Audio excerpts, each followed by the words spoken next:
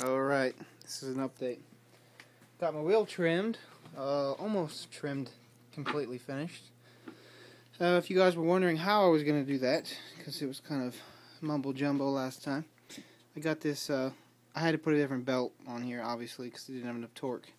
But I put the, it's hard to see, I put a pulley on here with a timing belt, just what I had laying around, that same motor I had. And if you're wondering how I was going to do this bit, here's the bit. It's just a lathe bit. But what I did is I attached it to something that I built for something else. This has a fine thread. It's 24 per inch. And this is just something I built for something else I was making. It's got 3 wheels on the center of it, like here.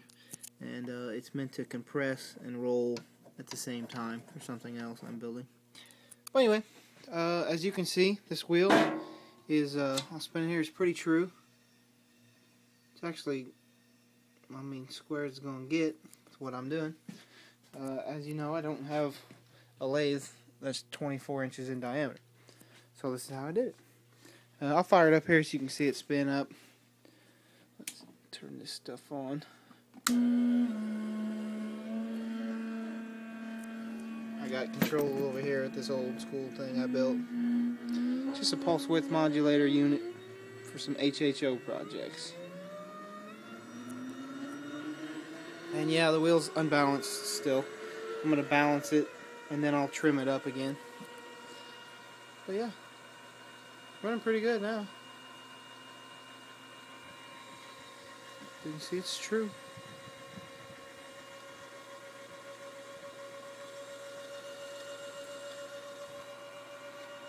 Like I said, it's not balanced. I'm going to slow it down. But, yeah, then basically I just crank this over and just take a little bit off at a time.